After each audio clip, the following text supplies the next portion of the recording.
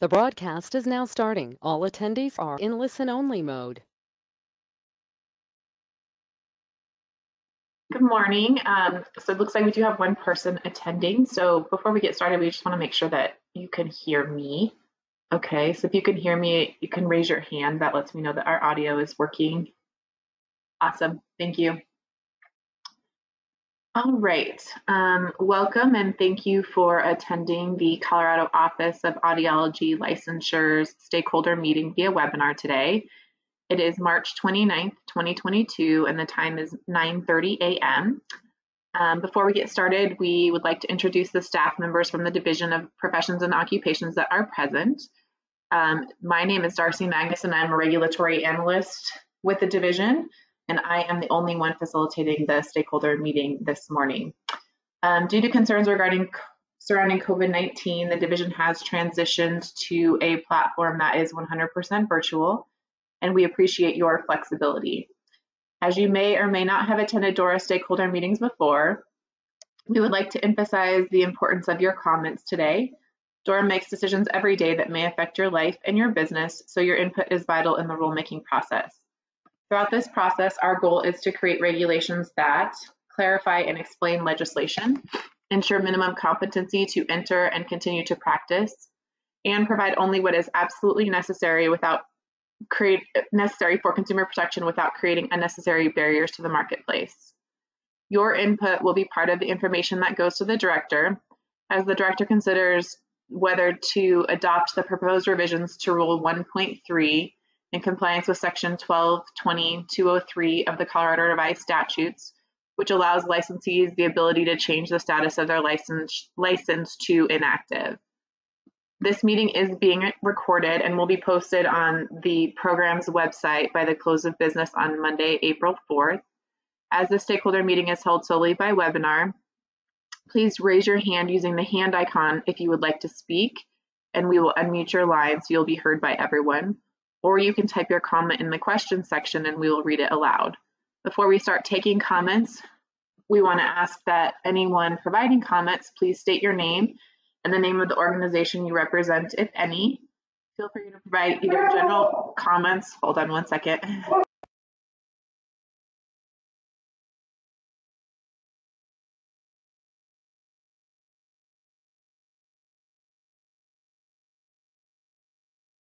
My apologies for the background noise. Feel free to provide either general comments on the rule changes or specific comments on the proposed language. Please limit your comments to no more than 3 to 5 minutes and try not to repeat something that was already said. Stating you're in full agreement with someone else works just fine and will be noted. If you are using audio through your computer, please remember to put any phones on vibrate or turn them off. And whether you are using computer or phone audio, try to keep background noises to a minimum when speaking. So at this point in time, I will show the proposed changes on my screen, and then we'll start taking comments if anyone has any.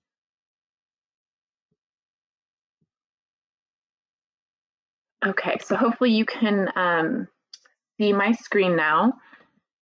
So basically the proposed changes are to add into the rules of reactivation rules. If someone chooses to go inactive, how that person would reactivate a license. And you can see the proposed additions there. So we did have some questions on the side of the rules as well, posed in comments that we were hoping to get stakeholder feedback about, and we used another director model program as an example for these rules. So if anyone has any comments or questions, now is your opportunity to raise those so we can get feedback from you regarding these proposed additions to the audiology rules.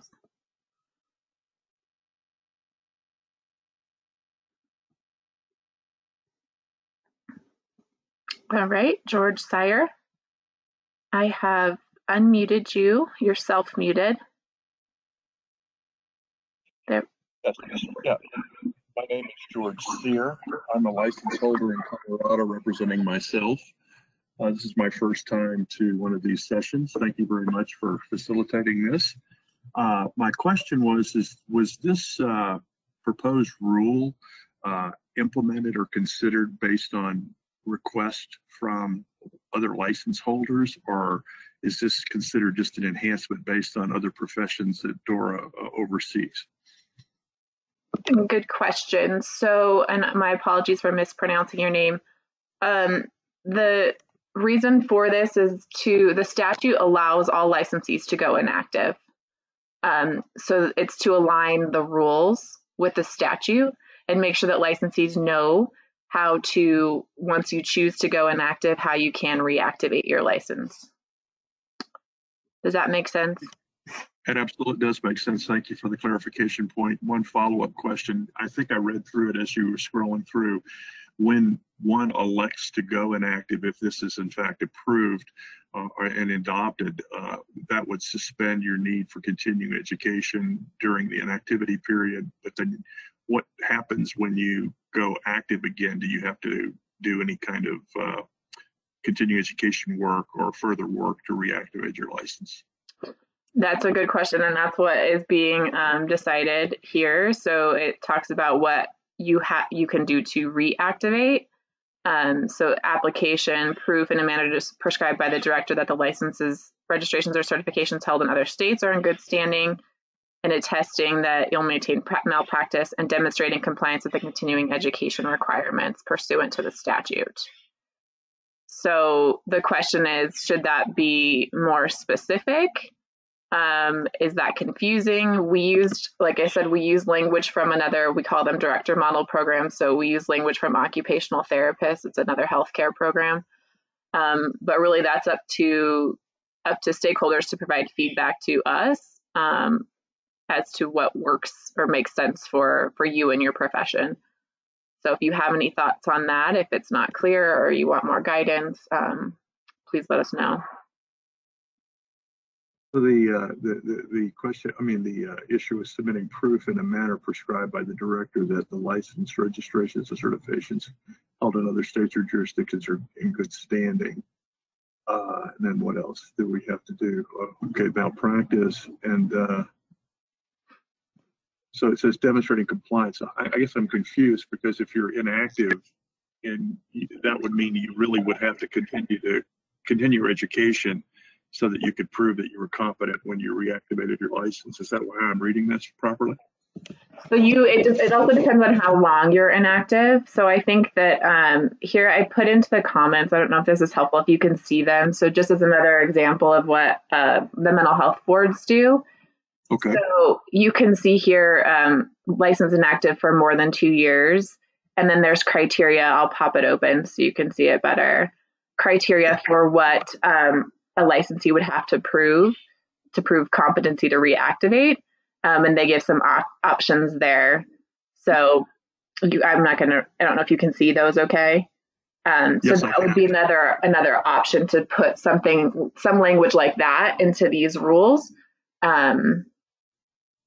So because they give you the option of doing an additional 10 professional development hours as defined in board rules for each year or portion thereof that the license has been inactive. Okay. That sounds reasonable. And the only other question I had pursuant to this endeavor is there going to be a time frame, maximum time of inactivity before reactivation, or is that going to be open-ended? That again is up to, there's no decision has been made on that. What are your thoughts? Do you think that it should be limited? Yeah, my belief would be that it's limited. I'm speaking in terms of my experience having been licensed in other states, and also I sat on the licensure board in the state of Texas for 8 years before I moved to Colorado. And we had no inactivity clause in this. You simply had to maintain your license, and if you went active, you had to reapply and go through the whole gyration of being re-credentialed by the licensure board. So this is kind of new to me. I think that if you did it so that did exceed a period of potentially 5 to 10 years, I think that anything beyond that would be a little bit much in my mind. Okay, that's helpful. All right. Anything else? No, I'm surprised. And did I understand you say I'm the only participant that came onto this thing? We had one other person join, yes. Oh, So as excellent. of right now, that you're one of two. Okay, great. So I Thank you. appreciate you hopping on. Thank you.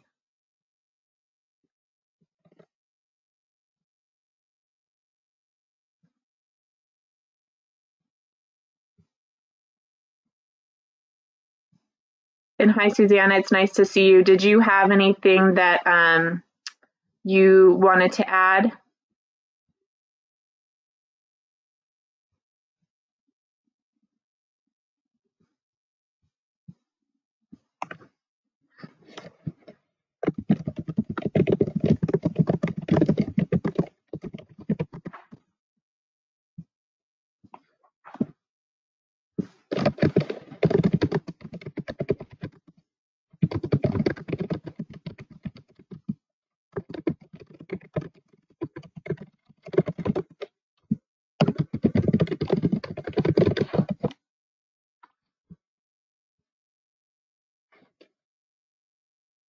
Okay.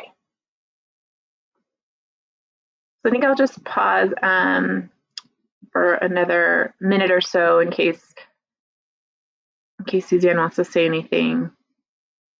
And then if not, I'll go ahead and wrap up after that.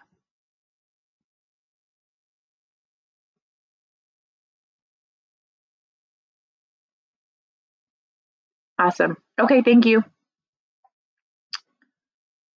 All righty. So I will go ahead and wrap up. I see you have your hand raised again. You're unmuted on my end, so we should be able to hear you if you wanted to say anything else. I did have one final inquiry. Have you received any written comments? I know that this has been opened, or was this the first opportunity for license holders or stakeholders to comment? So we did, when we sent out the meeting notice for today's meeting, we sent that out on March 11th, and we have not, that I'm aware of. I'm looking in the file right now. I don't see that we've received any written comments. And there have been no comments from the professional organization within the state. There's no position paper or position that the Academy of Audiology has on this. We have not received anything. I'll double check that because we save them in the file and then we do post them on the website as well. I'm not seeing anything saved in the file, but that could mean that maybe we received it in the email and we haven't saved it in the file yet, but I don't believe that we have received any comments. Okay, well, thank you very much for your time. I found this was useful and I appreciate your time. Thank you. Thank you.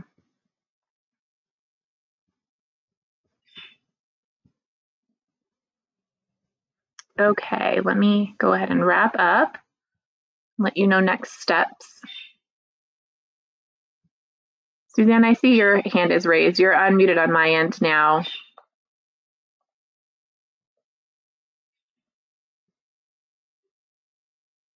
I'm in my car. I hope it doesn't create feedback.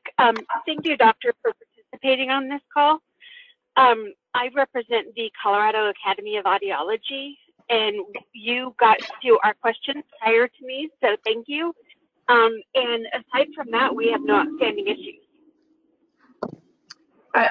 Thank you, Suzanne. Are you going to provide any written comments, or do you have any suggestions on different language in the rule? We did not note anything that we had trouble with, but I'm happy to put something together formally if you would like. Yeah, I mean, I guess really the biggest thing is how do we, like, what clarification would you need on reactivation? I know that that's kind of, like I said, it was open-ended, but we just want to make sure that we're including whatever comments that you might have into the director's consideration. So. Okay, great. I will put something together and get it over to you. What deadline do you have for written material? So the rulemaking hearing will be May 3rd, 2022. So, and ideally sooner rather than later, but that's the date of the rulemaking hearing. So there's still some time. I know you're busy right now. It's a bad time of year for you. It is that time of year, but I will make it a priority and get it over to you. And again, I want to thank the doctor. I couldn't get the pronunciation of the last name, but we are in agreement with his comments. Okay, great. Excellent. Well, thank you.